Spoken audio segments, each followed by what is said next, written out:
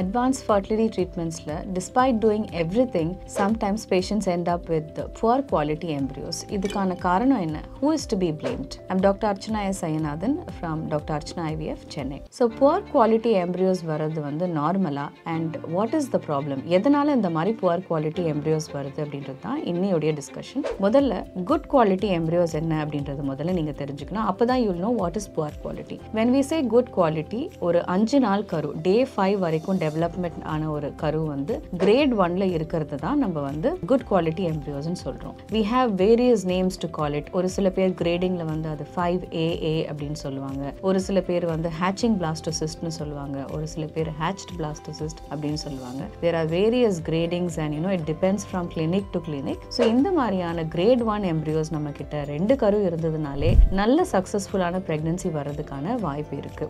so it means that they can be chromosomally normal and they can be implanted into uterus. so இத தவிர உங்களுக்கு வந்து great 2 great 3 இல்லனா வந்து நம்ம இந்த குட் கிரேட் எம்ப்ரியோஸ்ல ஏன்னு ஒரு விஷயம் சொன்னேன் இல்லையா, இந்த முதல்ல வர ஏ உடைய குறிப்பு என்னன்னு பாத்தீங்கன்னா பேபி உடைய போர்ஷனை தான் நம்ம வந்து ஜட்ஜ் பண்ணி இது நல்லா இருக்கா நல்லா இல்லையா, ஏயா பியா சியான்ற கோடிங் கொடுத்து ஏன்னு சொல்றோம். செகண்ட்ல இருக்கிற ஏ என்ன குறிக்குதுன்னா பிளாசென்டா, அதாவது பிளாஸ்டோசிஸ்ட்ல இருக்கக்கூடிய அவுட்டர் செல் லேயரை குறிக்குது.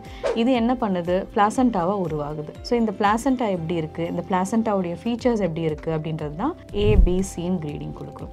யூஸ்வலாக ஏபி இந்த மாதிரி இருக்கிற கருவெல்லாம் கூட பதிஞ்சு வளரும். பட் ஆனால் சில சமயம் உங்களுக்கு பிபி இல்லைனா பிஏ பிசி அந்த மாதிரிலாம் வந்தது அப்படின்னா உங்களுடைய embryo quality it might not implant. So இது வந்து நம்ம மைக்ரோஸ்கோப்பில் கரு வச்சு பார்க்கும்போதே நம்மளுக்கு அந்த கிரேடிங் தெரிஞ்சிடும். வாட் டு டூ, இந்த மாதிரியான குவாலிட்டி எம்ப்ரியோஸ் வந்து உங்களுக்கு உருவாச்சுன்னா என்ன பண்ணுறது, நீங்கள் இதை எப்படி எவாலுவேட் பண்ணணும் அப்படின்னு பார்த்தீங்கன்னா, ஃபர்ஸ்ட் கருமுட்டையில் இருக்கிற பிரச்சனையை வந்து நம்மளால 100% இவாலுவேட் பண்ணி கண்டுபிடிக்கிறதுக்கான வாய்ப்பு ரொம்ப ரொம்ப கம்மி. So only thing what you can do for your X is taking a good antioxidant and trying again for going for an IVF stimulation. And sperm உடைய பேராமீட்டர்ஸ், அதாவது ஸ்பெர்ம்னால இது ஒரு கான்ட்ரிபியூஷன் இருக்குமா அப்படின்னு பார்த்தீங்கன்னா there is a chance sperm உடைய DNA fragmentation and ஸ்பெர்ம்ல வேற ஏதாவது இஷ்யூ இருக்கா. ஏன்னா செமன் அனாலிசிஸ்ல நம்மளால எல்லாத்தையுமே கண்டுபிடிக்க முடியாது. வேறு ஏதாவது பிரச்சனை இன்டர்னல் ப்ராப்ளம் ஸ்பெர்ம்ல இருக்கானா அதுக்கு வேறு செட் ஆஃப் இன்வெஸ்டிகேஷன்ஸ் இருக்குது.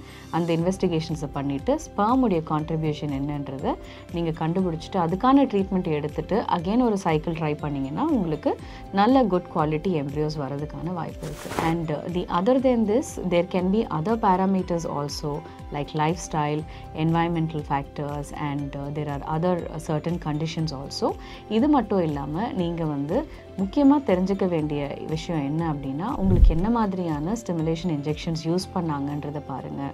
நல்ல குவாலிட்டி ரீகாம்பினன்ட் இன்ஜெக்ஷன்ஸ் யூஸ் பண்ணாங்களா, இல்லை யூரினரி இன்ஜெக்ஷன்ஸ் யூஸ் பண்ணாங்களா, purified injections use பண்ணாங்களான்றது you can just go to your doctor, meet them and try to understand what kind of injections was used for you. And then லேபுடைய condition எப்படி இருந்ததுன்னு தெரிஞ்சுக்கோங்க. was the lab perfectly fit enough to give a good result and labல இருக்கிற equipments இதெல்லாம் எப்படி இருந்ததுன்னு நீங்கள் வந்து ஒரு அனலைஸ் நீங்கள் கேட்டுக்கிட்டீங்க அப்படின்னா you will be rest assured then it definitely is the patient factor. அதாவது கருமுட்டை இல்லைன்னா விந்தாணுல இருக்கிற பிரச்சனைனால தான் உங்களுக்கு poor quality embryos வந்திருக்குன்றது அர்த்தம். ஸோ இதை ப்ராப்பராக இவாலுவேட் பண்ணிட்டு ஸ்டெப் பை ஸ்டெப் ஒரு அசஸ்மெண்ட்டை நீங்கள் பண்ணீங்கன்னா இது உங்களுடைய ரிப்பீட் பண்ண போகிற சைக்கிளில் ரெக்கர் ஆகாமல் நீங்கள் பார்த்துக்கலாம். ஸோ உங்களுடைய இன்பில்ட் பாடியுடைய குவாலிட்டியை மாற்றுறதுக்கு நியூட்ரிஷனலாக ஏதாவது நீங்கள் ஒர்க் பண்ணலாம். And at the same time you can take some antioxidants. And when it comes to your stimulation pattern நீங்கள் வேறு இன்ஜெக்ஷன்ஸ் ட்ரை பண்ணி பார்க்க சொல்லலாம் அவங்க டாக்டரை. ரீகாம்பினன்ட் இன்ஜெக்ஷன்ஸ் அவங்க ஃபர்ஸ்ட் டைம் போடலைன்னா ரீகாம்பினன்ட் இன்ஜெக்ஷன்ஸ் எடுத்துக்கிட்டு அதில் உங்களுக்கு நல்ல குவாலிட்டி எம்ப்ரியோஸ் கிடைக்கிறதுக்கான வாய்ப்பு இருக்கான்னு பாருங்கள்.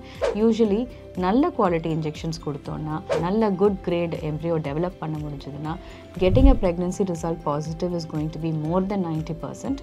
So everybody is working to achieve that only. As a couple taking treatment உங்களால் ஆன இந்த ஸ்டெப்ஸ் எல்லாத்தையுமே நீங்கள் ஃபாலோ பண்ணிட்டீங்கன்னா கண்டிப்பாக உங்களுக்கு ஒரு பாசிட்டிவ் ரிசல்ட் வரதுக்கான வாய்ப்பு இருக்குது. There is a very good chance of getting or developing good embryos also. So let's hope for the best and let's hope that everybody achieves a good quality embryo in their IVF cycles. All the best. And if you have any more questions regarding poor quality embryos உங்களுடைய IVF cycleல உங்களுக்கு poor quality embryos வந்தது, நீங்கள் என்னென்ன evaluation பண்ணியிருக்கீங்க, உங்கள் ட்ரீட்மெண்ட்டை பற்றி இன்னும் ஏதாவது டவுட்ஸ் இருந்ததுன்னா you can definitely avail a second opinion with us and we will be very happy to help you out.